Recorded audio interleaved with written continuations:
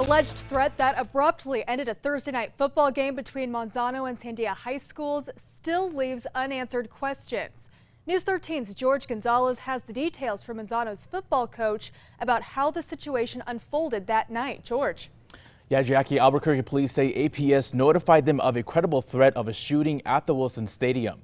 They decided to take precaution measures to ensure everyone's safety.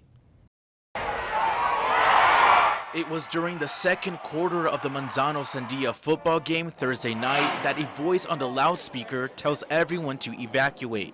Please proceed in an orderly fashion to the nearest exit. A spectator described coaches running onto the field, telling players to get inside the locker room. Manzano coach Stephen Johnson described the scene to News 13 this weekend. We waited a little bit longer, probably 10 or 15 minutes after we had been in the locker rooms and they evacuated the stadium.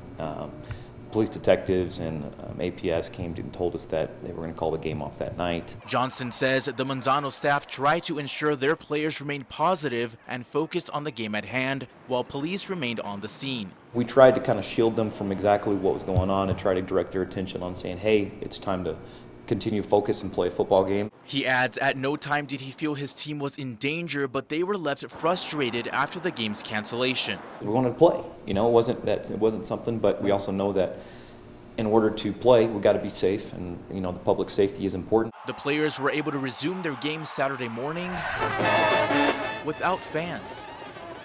And APD says no actual shooting happened and they are continuing to investigate where the threat came from. But today we asked APD for an update and they deferred our questions to the school district. We have not heard back from APS. Jackie, back to you. Thanks, George. That was the second reported shooting threat aimed at an APS school on Thursday. There was an extra police presence at Valley High School after social media reports of a planned shooting there. APS later said those threats could not be substantiated.